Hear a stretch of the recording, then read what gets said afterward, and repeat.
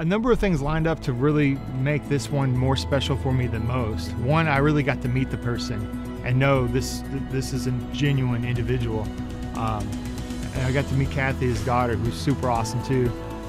The wall itself, just the fact that it was a large orange brick wall, I mean, you don't come across that opportunity.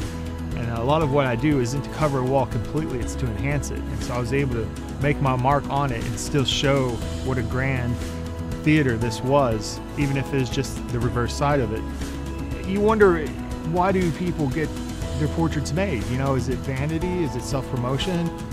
But in this case, it truly is a validation that this is a person that matters. He's doing it his own way.